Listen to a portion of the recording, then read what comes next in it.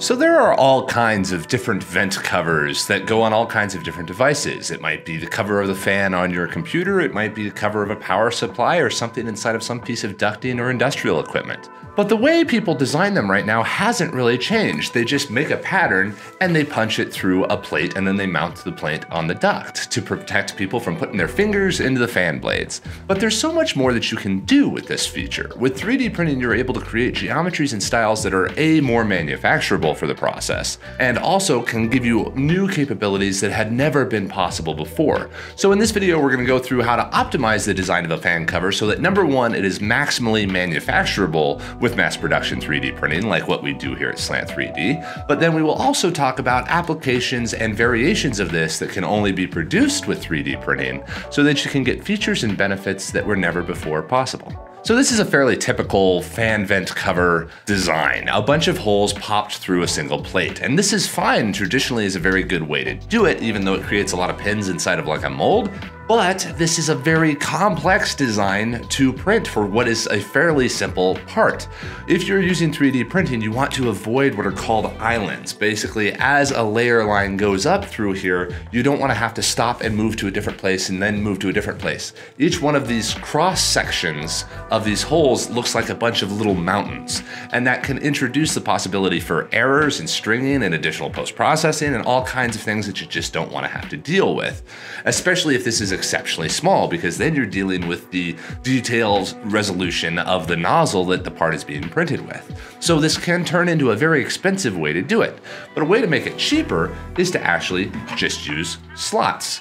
And slots are a really good way of making a fan vent cover, except for the fact that if they are a certain distance, generally about 1 inch or longer, they have to have support. And again, the support is now introducing more post-processing.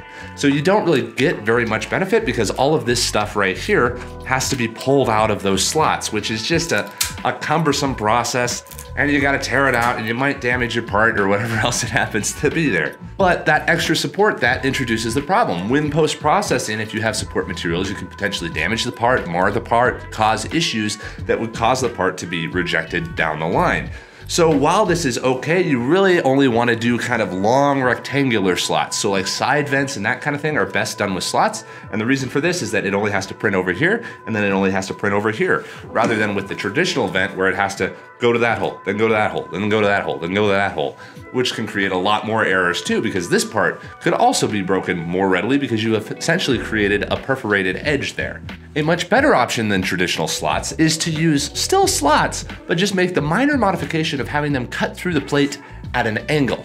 By doing this, you now increase the cross-sectional area, so you don't have that breaking issue that I just demonstrated there on that last one, but you also are able to get much longer slots with much less support. Some support is still necessary, but you can sometimes get past that by just putting small little support ribs in along those supports so that now you have that minimum bridging distance that we were talking about there.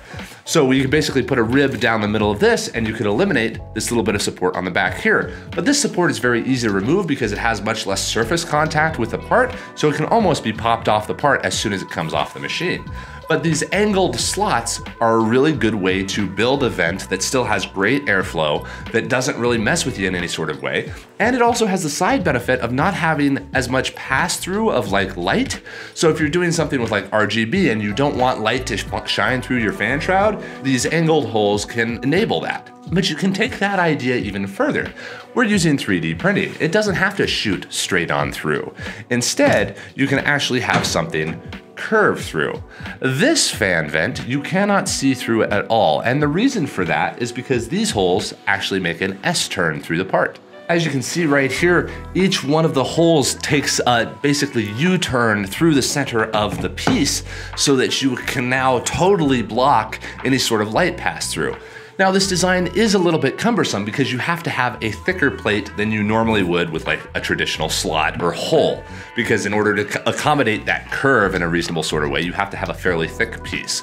Or you can make the hole smaller so that you can get more curvature in there without having the issues of intersecting with the other tubes that you're creating. But this is unmanufacturable with any other process. You cannot make a curve like this with any sort of other manufacturing process. And I'll take this a step further. What if you don't want to just make a U-turn through the part, but you actually want to create some kind of geometry that might actually catch dirt?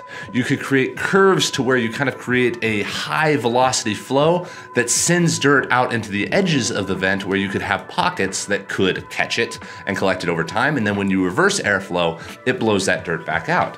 That's basically something like this, where you have a bunch of holes in the front, but then inside they actually make an S-turn and then come out the other end. Again, this makes a part that's very thick, but it's not that big of a deal because, again, you're trying to get some additional functionality of this. But when you're creating a lot of these snaky tubes inside of the part, you can start to run into intersection issues. If these tubes are not all exactly the same, if they're even more complex, and there's something like this, now you don't really get very much overlap with them in the same plane. But the way to get around that is to literally just slightly adjust the holes and stair step them so that you can overlap these tubes. And now you can have the same amount of density and the interior just looks like spaghetti because you've created so many holes and tubes overlapping and intertwining with each other that you don't have to worry about it. Another option, rather than just putting holes on a slightly stair-stepped cadence, is you can actually rotate the tube patterns inside of here. So this one would be flat, this one would be 90 degrees, this one would be 90 degrees from there, and then repeat that pattern around so that they overlap and combine a lot. So there's a number of ways to pack in a lot of distance inside of this part because, again, it's impossible to manufacture this any other way, but printing does not have a problem doing this type of complex geometry. And now these S-curves, as air flows through here, you could design it so that it has little pockets that would like catch dirt and create vortices so that this almost acts like a filter. You might want to be able to change the speed of the airflow so you can change the diameter of these holes. You can do some very complex engineering so that what was just a cover to keep people from putting their fingers in the fan is now a functional part of your device and can help to improve its longevity and improve its overall customer experience. All of that is enabled by this geometry. But there's all kinds of other things that you can do around this type of geometry. Sure, the S-curves are a really easy one that cannot be made any other way, but one that is a bit more mundane is just little vortex generators. So in this case, we created a grid of square holes, and you could pack these tighter if you wanted to. But each one of these square holes has little saw teeth on them. And what those do is as air is moving through this part, they create vortices within that air. So that might be useful to disturb the air more if this is on top of a heat sink, because chaotic air is better at exchanging heat than smooth laminar air. So churning it up as it's moving through the duct is a way better way of getting better heat exchange on the part so that you can pre-prep the air. So again, rather than just going from a few holes letting air through, you can go through a few holes that are actively stirring and churning it. And since these little teeth are designed in such a way, this could not be made any other way. You'd have to go through and make like a screw hole or something like that in order to create these types of ridges that would disturb the air in just the right way. And now you can also modify that geometry so that you can disturb it in a very engineered sort of way, which gives you a lot more capability about what you can do. So we've gone through all the different ways to have a flat plate with holes in it. You have so much more control now with 3D printing because you can create complex structures inside of that to either catch dirt, increase noise dampening, disturb the air and make it chaotic so that you have better heat exchange, or just block light so that you have control of how your product looks from the outside. But also you can just make it more manufacturable than standard holes by just modifying the design a little bit by putting tapered holes through there. But there's one step even further we can go with this. All of this goes from one side of the plate to the other side of the plate, going from here to there, basically in a straight line. But again, we can do whatever we want. What if you don't want to pull air straight through? What if you want to pull from someplace else or not even have this front-facing pattern of holes showing up? Well, now you can do something like this.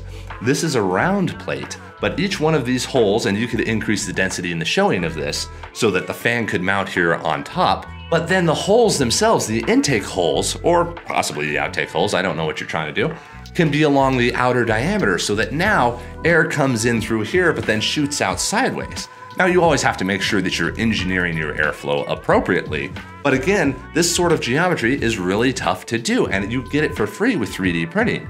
You could also re-engineer this so that it could be printed with like copper or some kind of thermally conductive filament, so that you can now mount this sort of design on top of what you're trying to exchange heat with, and you've got a fan right there, airflow going out the sideways, and you could create all kinds of grid patterns and a high surface contact area right here so that there's a good air exchange, and you can create a fantastic heat exchanger rather than simply an air direction management system of just a fan duct.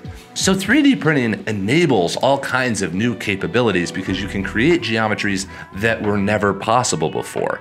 And with mass production 3D printing, with large print farms like here at Slant 3D, you can actually produce those at scales into hundreds of thousands or even millions of parts. So whether it's a consumer device or an industrial product, you can get the parts that you need quickly and reliably, but now you can actually design for the process to get capabilities that are never possible before, or just make it more manufacturable if you just want to stay with a plate with holes in it. For that case, just make sure you're cutting the holes through at an angle. Have a great day, everybody.